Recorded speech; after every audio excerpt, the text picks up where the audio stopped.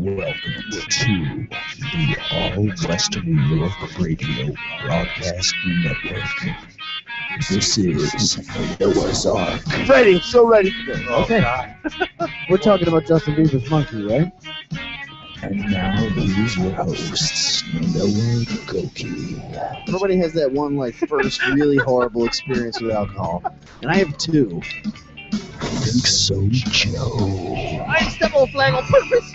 The only reason I got hired on this show is because I went to school for this shit. And I dropped out after a semester. And George. Golden microphone to match the golden voice. Your Put some eyeball. DMT into your fucking eyes and live life, people. Eat it. Take care of business, man. Look at the bunny! Look at the bunny! I got a text says no Ustream. We are looking into that.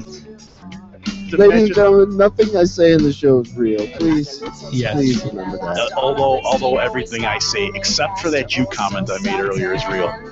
That bitch Katy Perry can suck skin off my dick. I'll smack the shit out of her. You waterboard them if they don't talk. Waterboard them with high C. Oh, son of a fudge. I'm okay! I'm okay! The alcohol that he's already drank has made him slower. Noah is a drunk. That bitch is annoying. God damn it. You know, there was 4 of us last week, and now there's 3 of us. That's something we cut off a Kyle. So we cut off a middle finger, apparently. Now, button, who's got the button? Good evening, ladies and gentlemen. Welcome to the Noah's Ark Show. Noah Goki here live on the All Western New York Radio Broadcast Network. As always, each and every Wednesday, roughly 6-ish. It is roughly 6-ish again there, Joe, right? Can you hear me? There I am. Hey, yes, there I am. You're alive. Somewhere around 6-ish. Roughly 6-ish. And I realized today that you're wearing Buffalo Bills gear. Probably from head to toe. It's totally by accident, but the season is upon us. I mean, And it occurs to me that, yes, the season is upon us, which means football bets. Football bets. That's right. We have to do that this week, don't we? We do. Oh, good Lord. I forgot about those entirely. We'll pick for George. Oh, since yeah, he can't definitely be bothered to show up. We'll definitely pick. We'll let Chuckie pick for George. There you go. That works. We have a special guest in studio tonight, Chuckie Campbell. Hey, Chuckie, how's it going? What's up, Buffalo? What's up, Western New York Radio? Let's go. That's right. We're live. Give us a call anytime during the show, 716-402-4218. That's our phone number. You could call with your questions for Chuckie. We're going to be talking all things Chuckie tonight.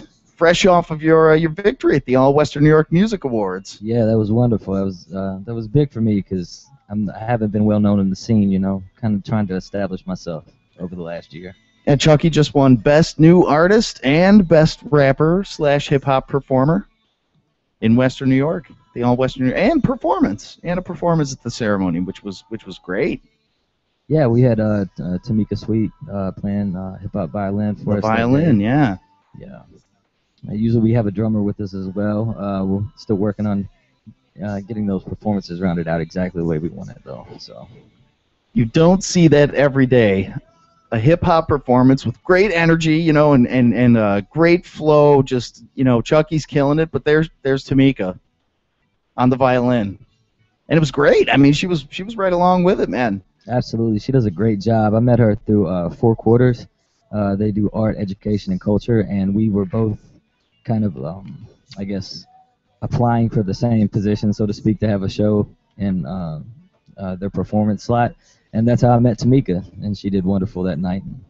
We kind of hooked up and got everything working for the music, Chuckie Campbell is an American musician, poet, fiction writer, editor, publisher, and educator living in Buffalo, New York. His most recent album, More Die of Heartbreak, has garnered 5-star reviews and positive press from online and print outlets such as the Huffington Post, the Examiner, and the UTG Review. Yeah, we've been very lucky with this release, to get reviewed by the publications that we have. So, we're still trying to kind of breathe new air into this record too, while we're working on the new EP. Now, tell me a little bit about your background, because you're originally from Kentucky, right? Absolutely. I was born and raised in Richmond, Kentucky, which is about 20 miles outside of Lexington, and it's about an hour from Louisville. Okay. So we're kind of in northern central Kentucky. And then what brought you to Western New York? That's a long story, actually. We like long stories on this show. That's my favorite thing. So I kind of grew up, in a very humble atmosphere in Kentucky. We we definitely weren't upper or middle class. So and I wasn't a very academic, scholarly guy at that time. I went to a high school where they wanted you for weapons on the way in, but I was a basketball player, and so I ended up getting the basketball scholarship to play college ball in Tennessee.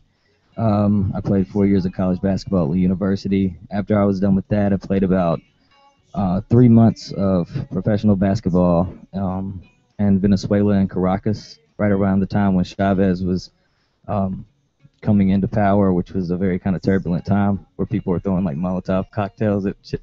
Wow. And, crazy. Then after that, I moved to Nashville for a little bit. I kind of hurt my knee, and basketball was somewhat over for me. And I was really focusing on the music at that time.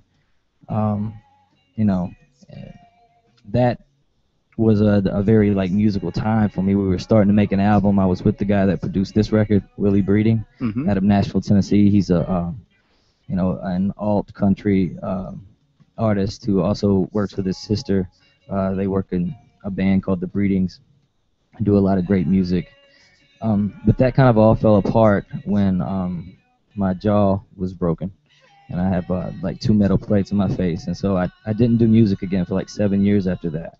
Wow. And I started to focus on education. I went to Eastern Kentucky University and got my master's, and then I followed up and got my PhD at the University of Southern Mississippi. And I was contacted by Bryan and Stratton College after I got my PhD, and that's how I ended up in Buffalo, New York. A long, twisted, labyrinthine story, of craziness. So here I am. Very cool. Very cool background. I mean, that's a wild story, man. So now you're still doing that. You're still teaching and. Absolutely. I teach everything from communication literacy, information literacy, to public speaking, to remedial English at Bryan and Stratton College, also adjunct at Canisius College. So, no, I really love my job. I work with probably, the best students a teacher could ask for. Chuckie, you're a true Renaissance man of the day. Rapper, poet, educator. Very cool, man. Thank you, man. I appreciate that. The new album is awesome, and just the artwork alone, you can tell that you really put your heart and soul into this. The artwork's amazing. This is not. I'll show it to the camera here. This is not just like a CD. This is like a book, a 3-page book with a huge insert in here. We've got all kinds of stuff. Tell me about this, Chuckie. Yeah, the packaging was very important to us. We spent so much time on the record. Very unique packaging there. Yeah, we didn't want to hand somebody something that didn't kind of represent all the work we put into the music. We have musicians from everywhere. This is a very kind of biographical work for me. It tells a story, a narrative throughout. It's not your normal hip-hop album. So it kind of, you start at several different places of my life, and each song kind of describes a different kind of heartbreak that has happened, throughout the story. The artwork itself was done by Kirby Rosales. He's out of the Philippines. He's an amazing artist. He has almost 1 million followers on Facebook if you guys want to look him up. He does doodle art illustrations. You can just really type it into the search box and it'll pop up. And, he does this amazing stuff. He works for Nike and Ford and all of these different huge companies, which makes it even more surprising that he would work with me, just an independent artist, on a very small project like this. But it was it's like an 8-panel DVD case with a huge poster insert. So, yeah. So talk me through the process first of making the album, and then also the biographical kind of content behind it. The background of the album is based off a personal experience that I had with one of my mentors that got me kind of introduced to hip hop. Hip hop was like my introduction to the world of ideas. It was what made me want to study Shakespeare and Poe and like read literature for the first time, because I wanted to be that rapper that could bring and carry in these kind of poetic, verses into my rhymes and flows. And I was lucky enough to come in contact with a person that was kind of on that level with me. His name was Ralph Prater, and we used to perform together. We had a group together that went by the name of The Congregation. And even one of the songs that begins the album, Speak, the second verse is actually Ralph's verse that he wrote. And so I performed that. Now, Ralph wasn't just my best friend. When I mentioned before that my jaw got broken, it was actually Ralph that did that. So it's a long, twisted story. Me and Ralph were best friends, but he had a couple of issues in his life. He never really had the same kind of foundation and support that he needed to really do things that he really wanted to do with his life. But he was probably one of the smartest people I ever met in my life. He was always very encouraging and helpful toward me, but he had a chemical imbalance also. So there would be these times where life would become overwhelming to him, and there was nowhere for that anger and aggression to go. And, I would see these moments, but I had never really targeted for myself that they might actually happen to me one day. And so, I would see like Ralph, for instance, beat up his uncle, right? That's, 15, 20 years older than him. I would see like, Ralph get in fights at school. I remember he picked a guy up one time and basically suplexed him into the bleachers and tried to push his head in with the bleachers. That was not highly regarded for the school. They didn't like that. They get upset about that kind of thing. But when you're close to someone, it kind of puts up this kind of wall for you. You can't really see that you might also be in danger as well. So the night like he flipped out, like no one expected it to happen. And I didn't fight back because I didn't really know what to do when it happened. I just kind of got attacked. He assaulted me. I had recently had my wisdom teeth taken out, so it weakened my jaw. So when he hit me with the first blow, my whole jaw slid to one side, and it broke the first part of my jaw, but then the other side, it just kind of slid the jaw into it, completely collapsed and broke apart. So one side of my jaw is just a complete metal plate, and the other one has like a stabilizing plate that sits like right inside of my mouth. So, and yeah, I didn't rap for 7 years after that. Yeah. Damn. And it was really weird because me and him, we didn't talk for probably about 6 of those 7 years. When I was in my PhD, I gave him a call one night. I got really drunk for some reason. I went out to celebrate. I think I got published or something. I went out and I drank a lot that night, and for some reason he was still in my mind. It was like 6 in the morning, and the sun was coming up or something, and I got lucky and called his old number where his mom used to live, and he was there for no reason he should be, and we spoke for like an hour and a half. That was the last time I spoke to him. He committed suicide the next year in March, and that's why the album is dedicated to him. Wow. Yeah, it's a lot. I know it's a crazy story. It is, absolutely, man. So much into it. It's really cool, though. Really great that you could, at least memorialize him this way with the album. Wow. Yeah, if you look at my SoundCloud, there's still some of the old stuff that we did together in 1999 under The Congregation. Like, you can find some of the very old stuff. It's not great sound quality, but you can kind of hear what he sounded like. He's just an amazing rapper. Amazing. So, I mean, there's everything in your background is as kind of broad-based as it is, and with all this heartache in it, of course. It's all definitely influenced you. It has an impact on your hip-hop career, right?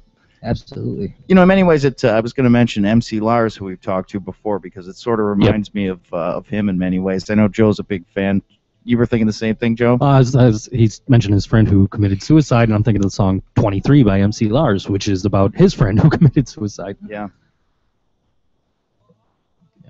Yeah, but very similar styles anyway. And a similar kind of, I don't know, ilk.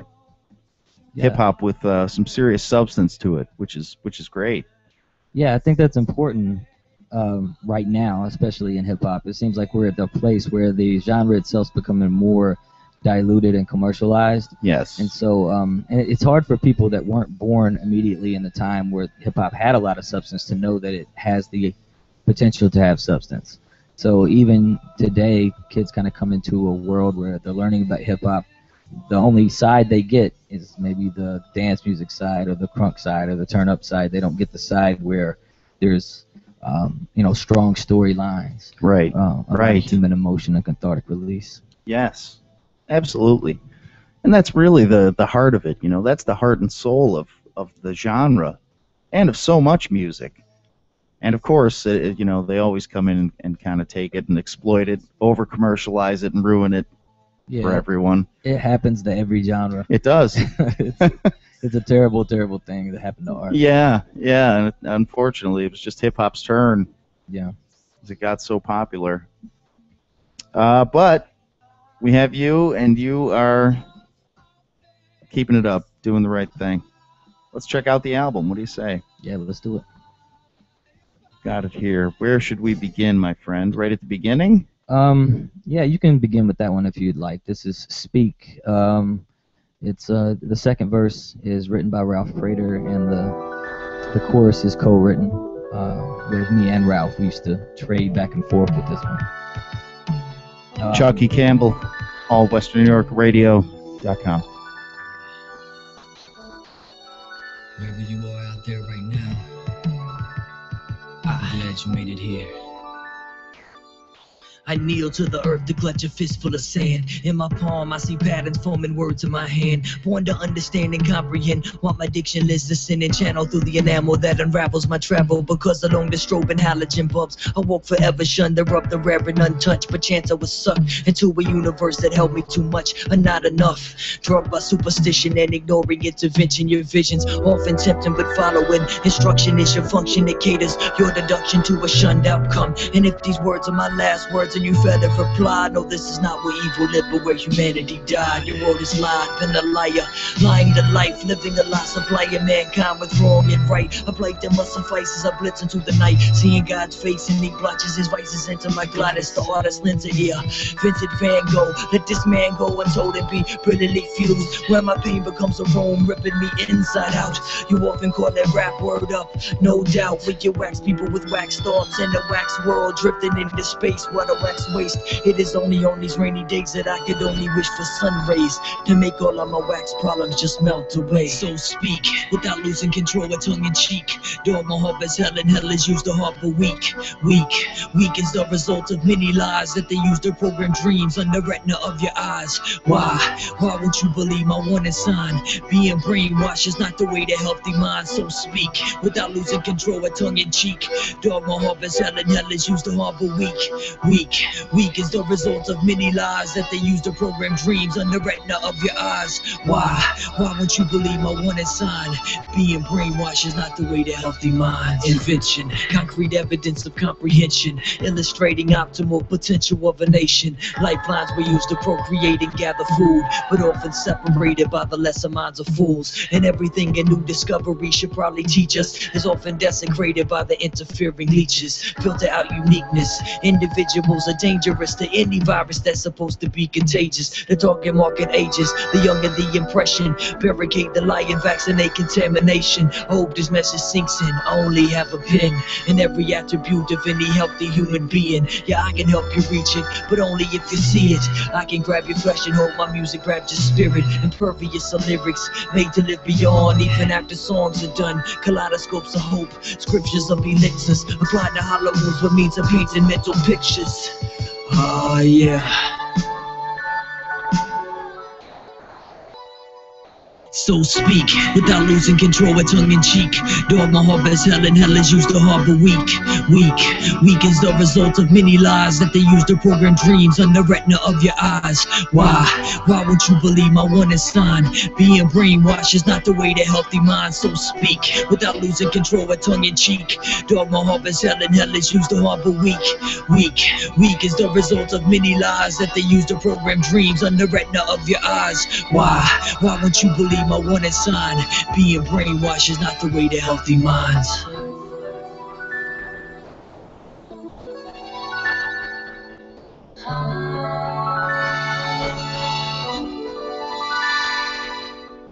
This is my life. This is my story. This is where more die of heartbreak.